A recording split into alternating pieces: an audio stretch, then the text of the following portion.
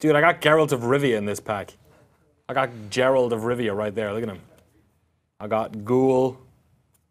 I got Griffin. Griffin's got 5 attack. Mike, what about your pack? You're playing with the monster pack. Oh, so I got the bad guy. Sweet. It's upside down.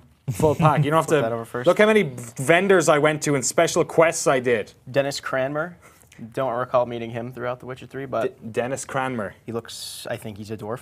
This seems like a lot easier than in-game where you have to collect these one by one. Clear weather. I did I'm gonna not do have clear to weather. sword fight a goblin for these. How much in Gwent real did you life. play in The Witcher 3? The bare minimum. I played loads. Yeah, it was good. Great. I'd rather be killing ghouls and stuff. Really? Yeah. Than collecting a sick fiend.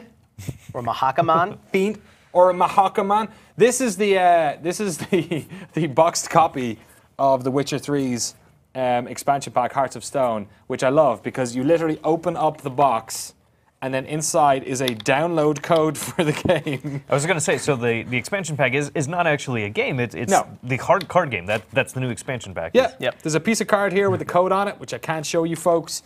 And then you basically have a thing that has a bunch of Gwent in it. 2 full packs. It's got the, I guess, the monster set and, I forget the name of what you call this, the main set, whatever it's called. Starter deck. Yeah, whatever, I forget I the got name. Torrential Rain, Torrential Rain. but apparently in the Northern Kingdom, spears fall when it rains as well. Yes, you got to be careful. Cloudy with a chance Look at of these things. I javelins. love this. Look at all this like stuff. So like Gwent, it's like so complicated. My favorite thing is that they give you 2 packs because if they gave you 1, you'd have to find someone else who also bought the boxed expansion pack. And you can easily divvy these up into like 2 people. Like you could chop this pack in half easy and still have an absolute massive set. And even though this is like a physical version that you can play, they've said before that they don't want to turn this into its own game. Yeah. Mostly because like some of these rare cards make your deck kind of OP. Yeah. I know. way OP. Geralt of Rivia has like something stupid like 16. So like that's ridiculously OP. But we're not here to talk about real world Gwent. There's more to this expansion than Gwent. There is. The expansion also comes with a video game. We played a bunch of Hearts of Stone last week. Hearthstone. No, not Hearthstone. It's not Hearthstone. Oh, that's it's dangerous. Hearts of Stone.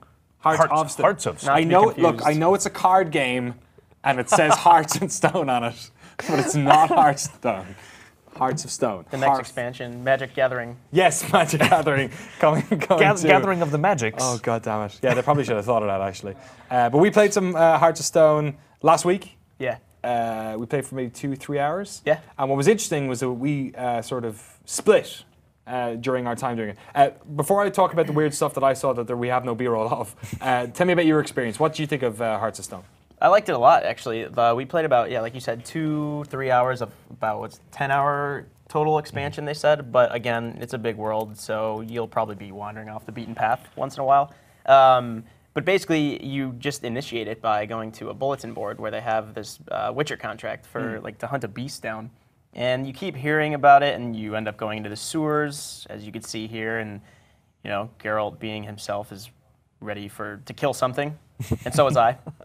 And in fact, what I liked about it, this boss fight, and there was a couple more right off the bat. I felt like I think I did 3 in the first 2 hours, and they were all interesting. I played this one on hard mode and barely figured it out. After the sort of, it's a massive. Well, let's not say it for the sake of spoilers. Actually, it's a cool boss. It definitely, you have to fight it differently than you might just like a regular ghoul. It's not. It doesn't fall into those categories that the old ones did. Just like a ghoul or a drowner or a flying beast or a or griffin. something. Yeah. This is totally new. It was tough actually. I died once. I think I played on the normal difficulty. Yeah, I just about did it. I did it on hard, and I just about did it. Does this pick up after the main game's finished, or is this kind of in between? So this picks up. You have to be. Is it level 30? Yeah, recommended around 30. Most of the bosses or most of the enemies I was fighting were like 32, 33, and by the time I was finished, it was starting to creep towards 34 to 35. A couple of hours into it, so it's that you can go into it at any stage, but you'll never be able to complete that early mission unless you're. That's like almost like the difficulty gate they have. And in fact, later on, I had story stuff happen, which definitely happened later in the game, referred to. So it's like built into it, basically. So you need to be around 30 or so, like in the last third of the game, for instance. So this is also the part I did. I don't know if you saw this part. No, this is like the ghost thing. Yeah, so Olgierd von Everec, he's the guy who originally gives you the quest. He says, he gives you like these two seemingly mundane objectives. Yes. You did one, I did the other. Yours sounded way cooler, although mine was pretty entertaining. It's like the crux of this is that you have to complete for some reason you have to complete a list of things for this guy. And what's pretty cool about it is they all sound like boring fetch quests. It's like, take Yes. my brother out for a night on the town. You're like, seriously, like he could just as easily go to a tavern by himself and drink alone. But as it turns out, that's a little more complicated. Again, it's very story heavy, so I don't want to spoil it. Yeah. But trust me, it's a lot more entertaining than that. It's very well set up, actually. And then you did one as well. Yeah, I did one which, again, I don't want to get into the nitty-gritty of it because it was certainly fun to find out, but it basically, the mission that I took on was essentially a heist from Grand Theft Auto 5, where I needed to get inside of a building, and I was sent on a bunch of missions to get the crew to do so. So there was a way to get into this building, but I needed to have like, explosive expert, and it gave me like details on these two rich characters, one of which I could pick up and get. And I also needed to have like a sort of an infiltration expert. And there was like this cool gymnast lady and this other person, this like troll or dwarf or something that I could also hire. So like, immediately went, okay, this is all you have to do, go out and find these people. And in the limited time we had, I went out and found two of them to try and like see what they were like. And then they had these very interesting, like unique moments happen to them. So were you playing with them? Like, did they like play along with you and you got to see how their abilities kind of would help you in battle or in the culmination of this heist? Yeah, you had to kind of convince them to come with you. And some of them were having their own problems and maybe you need to help, or like I had one who was freaking out because he had a domestic problem at home, let's say, and then I think you could probably talk him out of it, but I bet living crap out of him instead,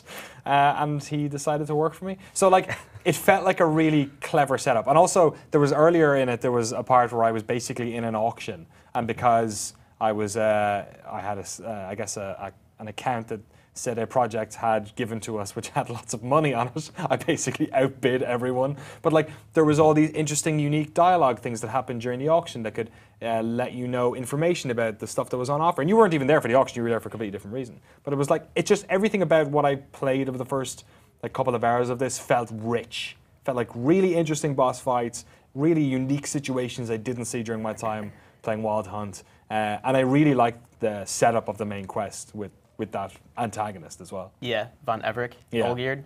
Yeah, essentially. Great character. Yeah, he was.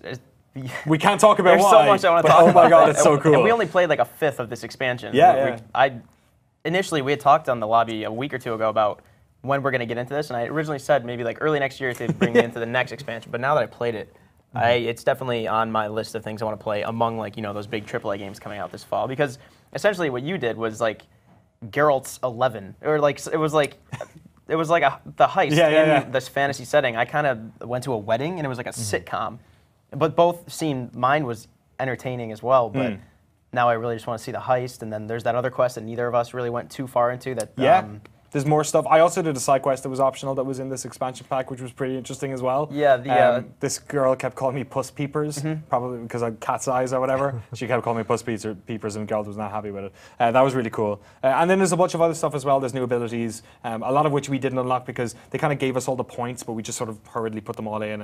And there's a couple of new special magic abilities, new items as well. Quite a lot in there. And we met Shani for the first time in Witcher 3.